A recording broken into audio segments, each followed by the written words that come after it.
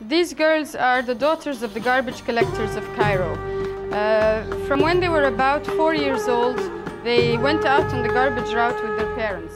They are incredible people.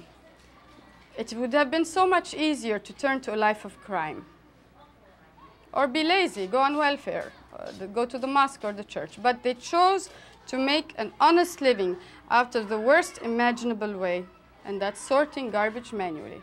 Laila capitalizes on the trash sorting skills that the girls have been practicing since they were 4 years old and teaches them how to make rugs from rags. The rags are a substitute for the garbage they sort at home. It's based on the skill of sorting garbage. Garbage would normally come into the home and get dumped in the entrance to the house. These rags are not recovered from garbage. These specifically come from the textile industry of Egypt. Once the girls master the sorting and hand rug weaving, they graduate to the loom.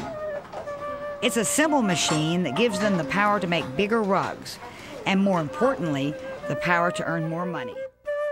17-year-old Bekhatta is also learning something else: self-respect. Now I feel that I'm leading the life of a natural person. But before that, I did not feel so. Now I feel that I'm equal with anybody else who works.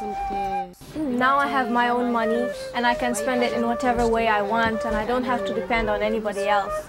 Now I can buy whatever I want. You can actually pinpoint the day that their eyes sparkle and the look on their faces says, I am now an enabled, empowered person. And how does it make you feel to see these women change? Like I can die in peace.